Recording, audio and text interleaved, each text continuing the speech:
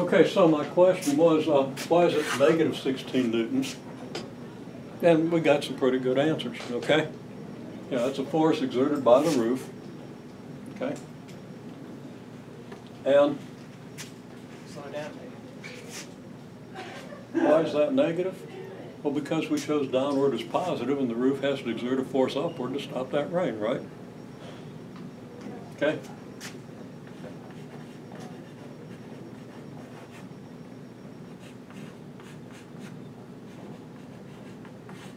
So there's an upward 16 Newton average force.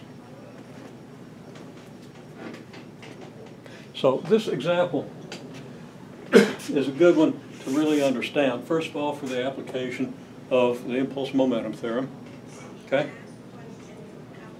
And for the peripheral comments I made regarding potential and kinetic energy that aren't at all relevant to the question, but are relevant to the broader situation, right? Okay. So do you think this roof is capable of exerting an upward 16 Newton force without stressing it? Well, it's doing it right now. Well, yeah, I mean, the weight of the water in the roof after a few seconds is going to be, you know, way in excess of that, right? I mean, you basically 2 liters is 2 kilograms, about 20 newtons, right? In a second, okay? So the upward force turns out to be on the same order as the weight of the water that falls on the roof during the first second, right? Now, after it takes a while for water to start draining, the roof has to get covered enough that the water will flow, right? It takes a few minutes for that to happen.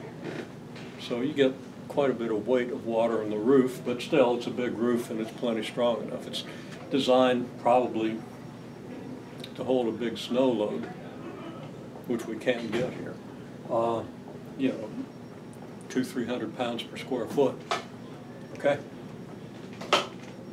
And that's, of course, designed with some overkill. But you don't want the roof falling on you, so you design it strong, right? Typical for a house, well, floor in a house, I think be around 100 pounds per square foot. Roof, probably 30 to 50. I don't remember what the code. I haven't looked at a code book in years. So when I built my roof, I took a look. It was plenty strong. Okay. So anyhow, there it is.